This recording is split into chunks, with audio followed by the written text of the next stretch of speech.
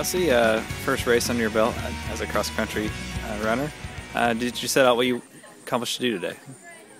Yeah, we had a race plan. Molly Hurt and I were going to stay together for the first 3K, or 2 miles about, and so our first 2 miles were pretty controlled, but once we got to the 2-mile mark, we started rolling, and I think it went pretty well for us. So. And are you excited for the 2012 season, I guess? Are you ready for it? Yeah, we've been talking a lot about how this is going to be one of our better years compared to the few previous years. We have a lot of girls who are, stepping up, and we're getting older now. So we're ready. We're excited. Evan, first race under your belt. I know it's kind of a training day for you, but did you accomplish what you set out to do today? Yeah, I think all of us definitely did.